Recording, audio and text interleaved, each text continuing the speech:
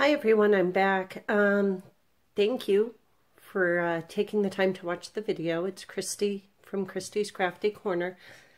I had taken a break for a little while from a lot of things, including crafting, but I'm starting to get back into the groove. I made this 8x10 picture. It was an idea that I had. It was kind of a riff on something else I had seen.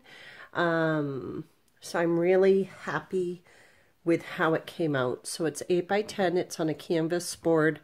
I covered the back of the board with lace that I decoupaged down with the Mod Podge. I added glitter to it, so the background does have a bit of shine and sparkle to it. I outlined the shape of the canvas first with some sequins, and then I put in a line of the pearls by the yard. I filled in, I started with these large acrylic gems. I'd picked up a big box of those from Michael's with a coupon. It was in the floral section. And then also in the floral section, I had put in some of these blue flat back marbles. These clear acrylic flowers were a gift, I think from Kim over at the 4Gs.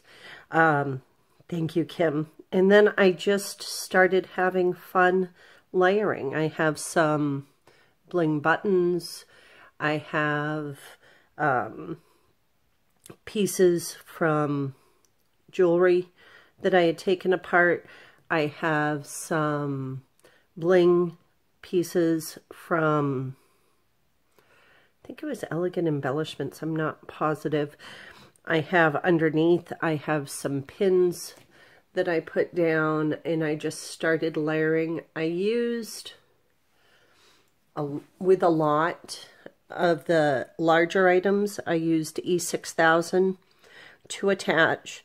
And then as the items got smaller, I used the hot glue gun. And then I also wanted to let you know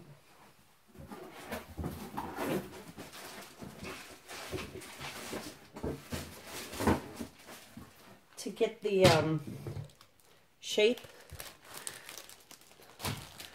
I had seen this idea before, something similar to it, and they had printed off a coloring book page and used that simple shape to trace onto a canvas, and then they filled it in. They did it very much a shabby chic style, and filled it in mainly with pearls.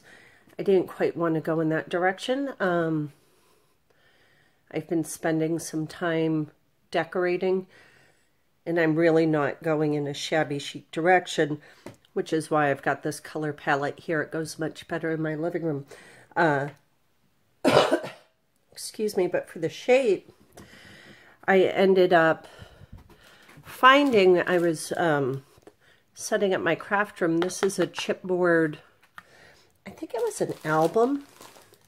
I had several of these star shapes came together. I also had it, comes, there's 5 of these chipboard pieces and a jump ring.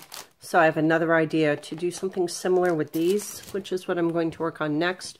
But this is, I ended up, I base coated the shape white front and back, and then I covered the front of it with a layer of the Mod Podge mixture that I'd used in the background, just because if there were any parts of it peeking through, I wanted it to have that white sparkle, so I wouldn't have to worry about if I had any holes or gaps. I do have, this was part of,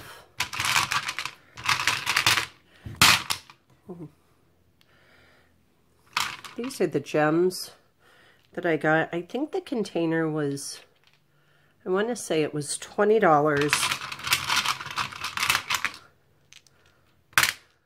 for the gems. It has several shapes and sizes in it, which makes it good to fill in the gaps. And then I more than likely just got the marbles from the dollar store. So thank you very much for stopping by. I appreciate it. If you have any questions, let me know, but I was really happy with how it came out. Thanks. Have a great day. Bye.